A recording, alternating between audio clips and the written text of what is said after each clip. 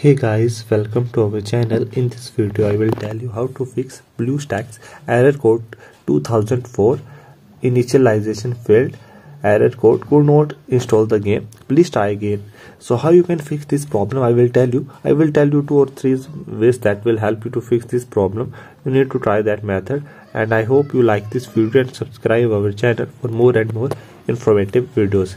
So this problem happened to me as well. The solution I used to fix this problem is that enable visualization in your BIOS setting. So you need to enable the visualization in your BIOS setting. It will help you to fix this problem. For majority of the user, this method works for them and their problem will be solved. But sometimes if this problem does not solve, so what you need to do, so you can visualization enable if this problem yet another. So I have visualization enabled and BlueStacks 5 have installed. So you need to check that on your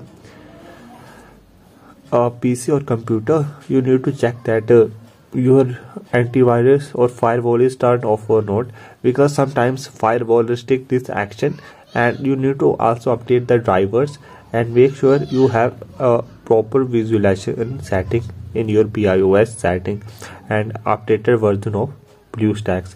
So these are some methods that will help you to fix the problem, but the majority reason arises due to the visualization problem. Hope you like and share this video so this video gets reached to desired audience who really want to know about this matter.